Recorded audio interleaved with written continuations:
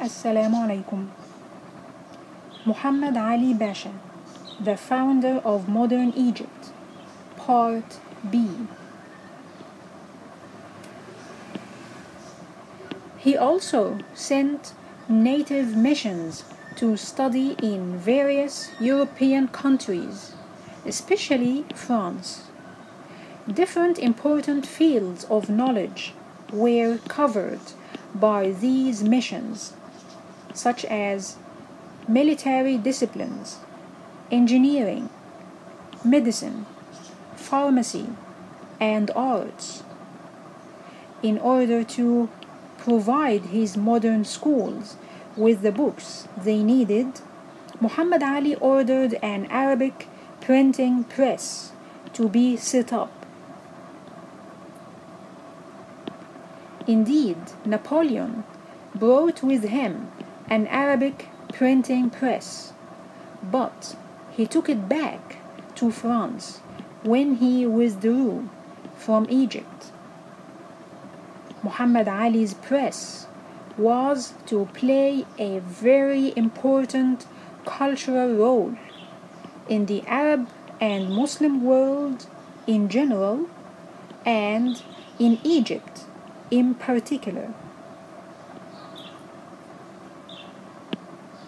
It printed translations of European works, whether scientific or literary, in addition to some major works of classical Arabic literature. It also printed the first official gazette under the Arabic title Al-Waqa'i' al-Misriya. It is worthy of note that this gazette marked the birth of journalism, which was to become a potent factor in the development not only of modern Arab thought, society, and politics, but also modern Arabic literature. One of the major concerns of Muhammad Ali was the Egyptian army, which he reorganized and modernized with the help of a French colonel called Sèvres, who professed Islam under the name Suleiman Pasha. In commemoration of his military service, one of the principal streets in the center of Cairo was named after him. Relying on this powerful army, Muhammad Ali launched an external policy built on expansion. He held control over the two holy cities of Mecca and Medina. Moreover, he expanded Egyptian power in the Sudan, and in 1831 began to threaten the Ottoman authority over Syria.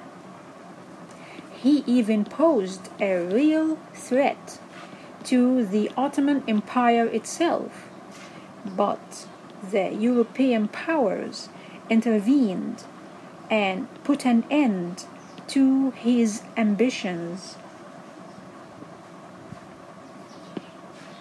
But despite all his achievements, Muhammad Ali committed some grave mistakes, the worst of which was his notorious massacre of the Mamluks in the citadel of Salah ad-Din in 1811 AD, after receiving them in a banquet. He also rid himself of the power of the ulama, who helped him to ascend the throne.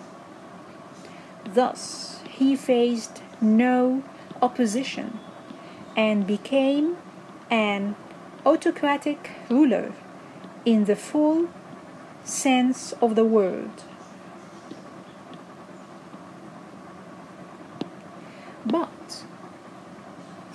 but he was able to make Egypt an autonomous and hereditary principality and to launch it on the way to modernization.